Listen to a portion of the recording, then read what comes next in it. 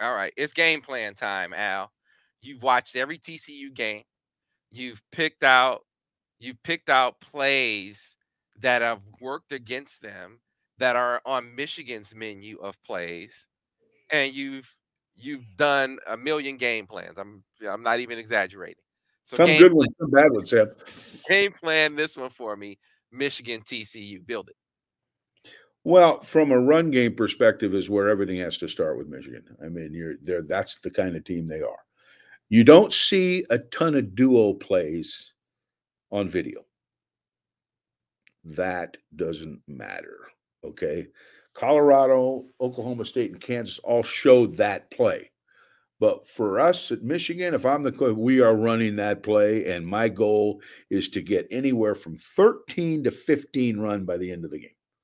13. Variations, duos from double wings, shift to double wings, bunch, short motion the Z, shift over the wings, shift them back again, put a guy in the backfield, run a duo kick, put a guy on the edge, run a duo kick, but somehow, some way, get to that play a lot of ways and make them prove they can stop it because that is our bread and butter. And I don't much give a rip if anybody in that conference ever ran the play.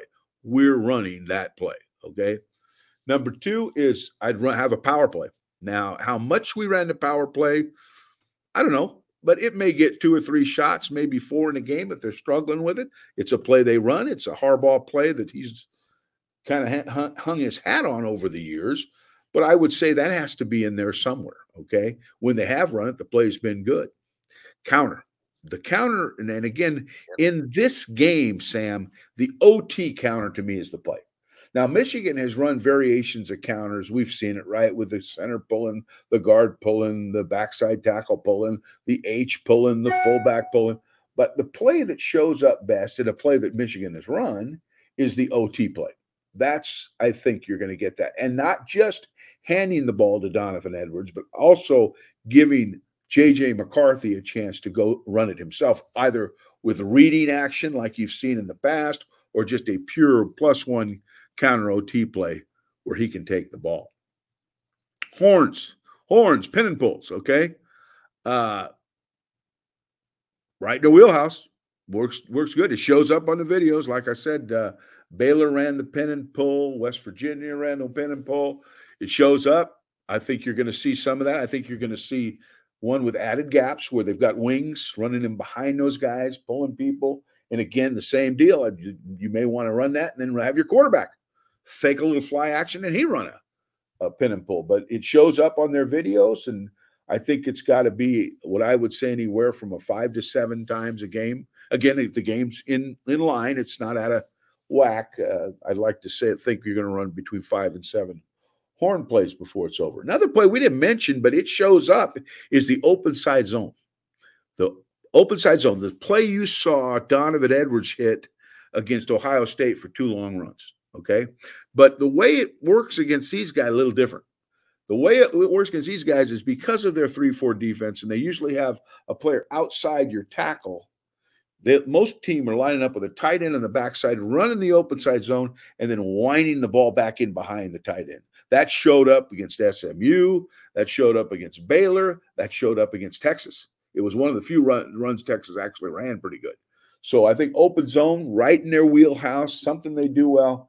I think that's cut back inside the tight end, you said. Yeah. Usually what happened, he would push it to the open side, move the defense. They would cave down the backside because usually there was a 5 over there where the tight end and the tackle could double to the inside linebacker. The overhang was free. He was unblocked. It didn't matter. The back would cut inside him, and he'd either miss him or he'd have 7 to 10 yards before the guy could get him down. So that play showed up. There's no question about it. Now, the other thing, do you want to, and again, this is a coordinator call. Do you want to test the stretch play? I think I'd have it. I'd maybe get into pistol, get into under center stretch plays, run it in behind the tight end, expecting it to probably come back because that's what it's done. But it has been a play that people have shown some vulnerability, that they have shown a vulnerability to. And it is a play Michigan has, although they don't necessarily major in that play. So I think that too would be a good approach in this game.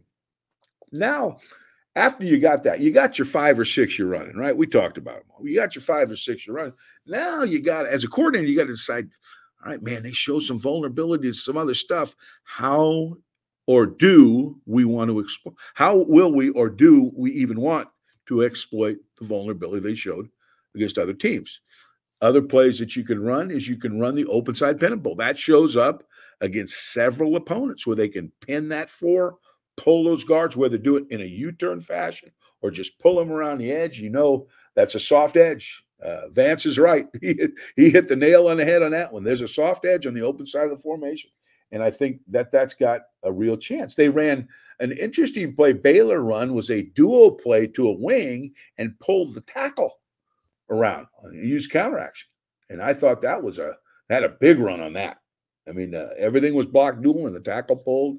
Actually ended up being kind of a dual kick, if you will, with the tackle doing the kick. And I thought that was a nice variation.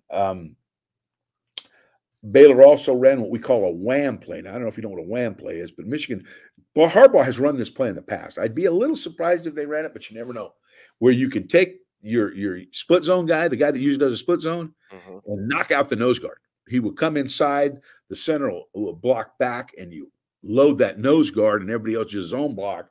And Baylor ran that a couple times, and it worked both times they ran it. So these are all things you just got to decide, do you have time and do you want to sacrifice a couple more duo plays to run these plays? Because that's really what could happen, right? And the last one, again, this is not one they run much, but it's in the pin and pull family, okay? And that's the crack pitch, where you can offset and shotgun if you want, and pitch the ball to the guy, pin the front side, pull your guard and tackle or whoever you want, and just run the ball around the edge, because that play also showed up from several opponents. So you got all the ones you do and you're going to do, and they know you're going to do. They're not sure exactly how you're going to do them, but they know you're going to do them. And that is not going to dissuade anybody from doing them, because they're going to do it. And I think it just becomes a matter of seeing what else you want to toss in there to test the water on a little bit, or maybe you saw something on the tape that you want to be creative. That might even be that they didn't see,